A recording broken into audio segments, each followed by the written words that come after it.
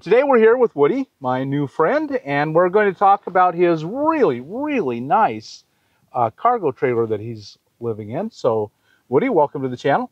Thank you. And so how long have you been traveling as a nomad? About 15, 16 months full time. Wow, that's great. And how's it going so far? Oh, I love it. You love it? Good. Oh, yeah. Good. And what led you up to the decision to become a nomad? Live life instead of sit at home and exist. That is extremely well said. That's what led me, and I think the majority of people. Some people finances, but yeah. So what did that mean to you? What did sitting home and just existing look like? Oh, it was just basically going to the store and the doctor most of the time, and not really much getting out. You know, being disabled and stuff. It's kind of hard. So you are struggling a bit with a disability. Oh yeah, oh yeah. I'm a toxic veteran. Really? I'm processing a claim right now. You know, it's strange with the VA. I know people who get tremendously good care, and I know people who got tremendously bad care. Mm-hmm. It's just kind of luck, which is a shame. It definitely should not be that way. Why did you choose a cargo trailer?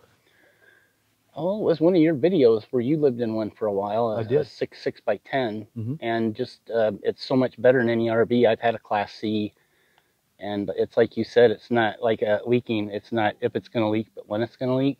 Right. And this is built so much better. And once you start doing the stuff inside, you know how it's done. Right. And you can do it a lot better than a lot of the RVs. Right. Yeah, I am an enormous fan of living in. If you want more comfort, to build your own into a cargo trailer. Like you said, they'll last forever before they'll fail you. Yeah, I love it. Yeah. So I have a video out, 10 reasons to choose a cargo trailer. So go check out that video. So after 16 months or so of traveling in your trailer, do you have any advice for people out there who are thinking about doing it but aren't sure? Well, just do it. Just go and do it. Because I didn't even have it. I just threw everything in the floor in there and just left. I was like, I'm done. I don't, I can sleep, I can eat, I'm done. I'll just fix stuff down the road. And that's what I've been doing. Right. And that works really well. Especially with all the space you have in a cargo trailer. Well, right. Well, the thing with the space, it's like you're playing a never-ending game of Tetris. I know. It's all the time, If I move this or if I get rid of this, what can I put back in here, and how can I put it back in there or store it differently? Exactly.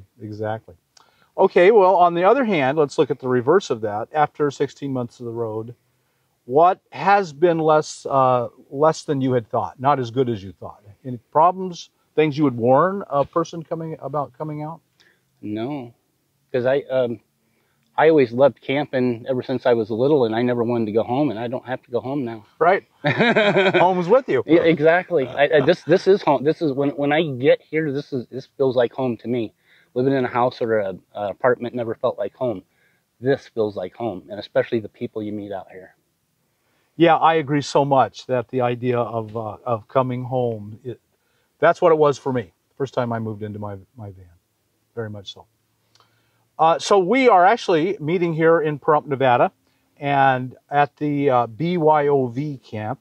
So, and you just got some work done at the BYOV event. Oh yes. For those of you who don't know, we started a nonprofit called Homes on Wheels Alliance. You can go to homesonwheelsalliance.org and look that up. And we do an event called Bring Your Own Vehicle, BYOV, and we help you do things. So you got some work done on your trailer there. Yes. What did you get done? I had a vinyl floor put in. They built a bed, elevated bed, so I could have storage underneath it, and a shelf. Very good. So that probably made a pretty enormous difference. Oh, it's a game changer, yeah. especially with the storage. Yeah. So how it does that periodically, we do it, right now we're doing it twice a year.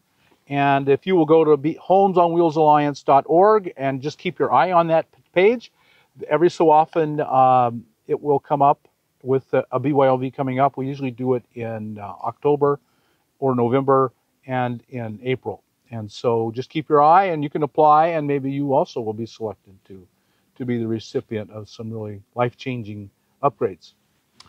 So Woody, would it be all right if we took a look inside? Yes. All right, let's do that. Let's check it out, folks. So, folks, now we're inside. We're checking out Woody's trailer. And what size is your trailer? 6 by 12. That's almost the perfect size, I think. My 6 by 10 was a little small. Yeah, this gives you an awful lot of room. And so they just, Howa just built you the bed. Correct. And that gives you an awful lot of storage inside and underneath. Oh, yeah, lots. And you're kind of a minimalist.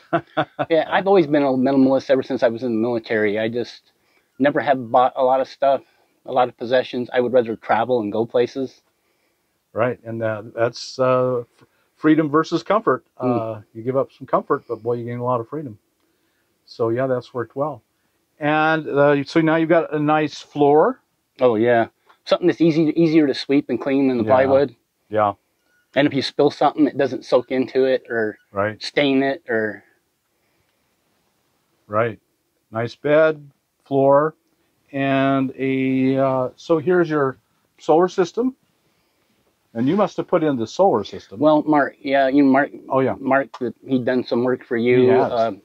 SpaceX Mark, we like to refer to him as very, very, very good on solar or anything. He's a really smart guy. Really smart guy. Yeah, he's done work for me, and so.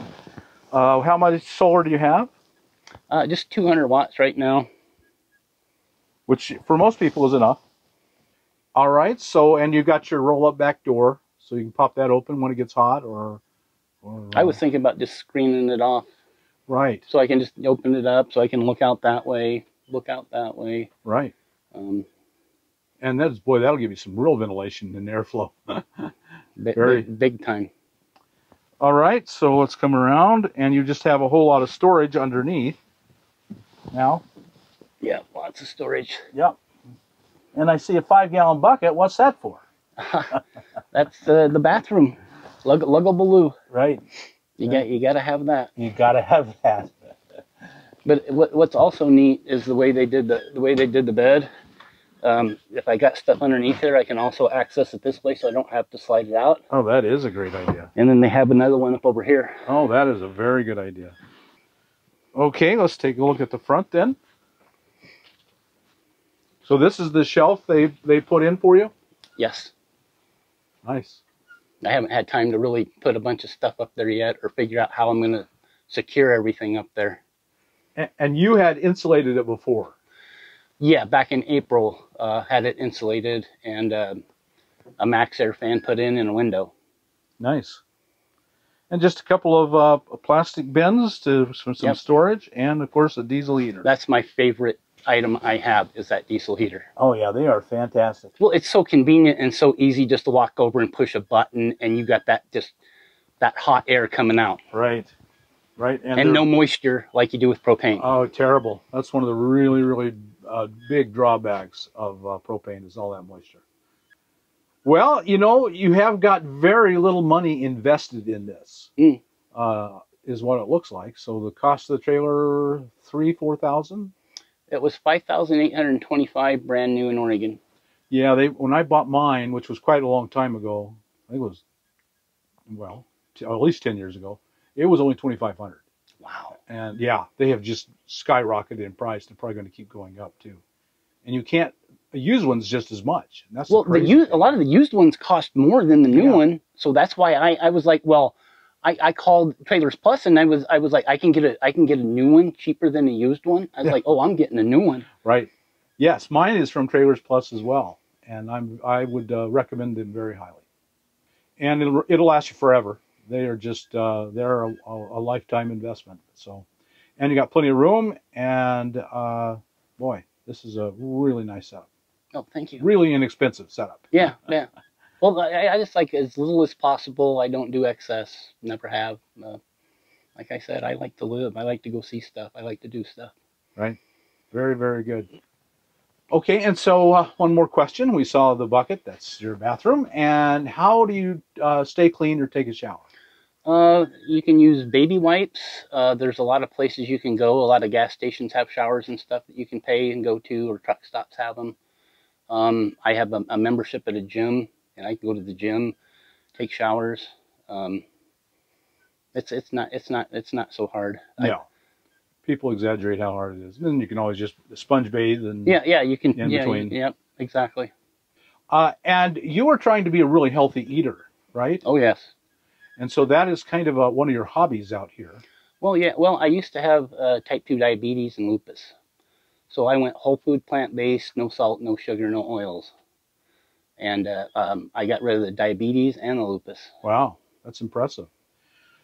And now a lot of people would think that you can't eat healthy on the road like this, but you found that you can. Oh yeah, I'm probably one of the healthiest eaters out here. Really? Good. Oh yeah. Good. I've got books like how not to die, how not to diet, things of that nature. A lot of people ask me for advice on nutrition. I know a lot. I think I'm going to get my certificate. Oh, really? Oh yeah. In nutrition? Yes. Wow, that'd be very good. Well, I know a lot of it, but I just want that piece of paper. Piece of paper makes a difference in this world. Yeah. Well, nutrition is so different when you look at it from a plant-based view. You know, that's where all your vitamins are. That's where, you know, all the liquid aminos and stuff. That it's going to make you healthy. I'm just trying to make people healthy and happy out here. Right. That's what I want. That's my job now. Right. You know, it's really good if you can come out here with a passion. That's something you care about and want to change people's lives, make them better. Well, it makes me feel good. It makes me feel good to help people or see them have like a problem that they can just correct by changing the way they eat. Right. So this is your tow truck. Tell us about it. It's a 95 GMC K1500 four-wheel drive with a 350 5.7 liter engine in it. And I got the canopy after I got the truck, just because, well, I lived in Oregon, it always rains. You can't put anything in the back without it getting wet. So. Right. And I needed something good to pull the trailer with. And so how does it pull the trailer? Oh, it pulls it really nice. I love it. You don't even really notice it's behind you. Right. That's one of the advantages also of a cargo trailers. They're so light. Right. That you can tow it with almost anything. You don't have to have a big dually to tow it. That wouldn't be true of any travel trailer you bought. You need a much heavier duty vehicle. And so you kind of use the back as a garage? Yes. Yes. Why don't you show us that? Just, well, extra things. Well, a generator for when your solar can't produce power. This you can use this. I got a portable shower that pops up. You pump that sprayer up, and it's got a adjustable nozzle. It works really good. I recommended it to several people. So did you make that, or did you buy it like that? I bought it like that. Oh, they're hard to find. Where did you get it? Off Amazon. Off Amazon. And it is specifically made to like for this type of life, to give showers or wash your dog or whatever. So you just keep stuff up here. This is kind of the... Yeah, ever morphing, ever changing garage. Right. And that way it's not in your home cluttering it up. Right. That is a real huge advantage. Another huge advantage of the trailer. Is the trailer is simple, but you still get to carry a lot of stuff. Right. Nice. And if you needed to, you could move some of this into the trailer and take just the truck and travel. Well, that's what I've been thinking. Well, after looking at one of your friend's trucks, the back of her truck, the way I was like, I'm jealous. I mean, who wouldn't be? That's nice. That is just so nice. Yeah. Yeah, you have the option of what you... well, that's what I did when I was in a cargo trailer. I pulled it with a van, and I parked the trailer over the summer. I paid for storage and just took the van. So I had the freedom in the summer of just the van, and then in the winter I had all the comforts of the cargo trailer. Right. That's a real advantage to me. And you got one of these nice stoves over here, stove and oven, camp stove oven. Yeah, I like to cook. I really like to cook. You can bake a lot of stuff in it. Plus, it's got dual burners up on top. Right. If healthy eating is your hobby and passion, then an oven would be really helpful. Yeah. Well, I think I'm one of the few people that actually cooks a lot. Yeah. Out here all the time. I see a lot of people going to town, and I'm just like, no, I can't do that. Once in a great while, I might. But yeah, I try. I like doing it myself. All my fruits and veggies. Right. Very, very good. Well, Woody, thank you so much for sharing your home with us. It's really impressive. I think you've just got a simple, minimal build that is extremely comfortable.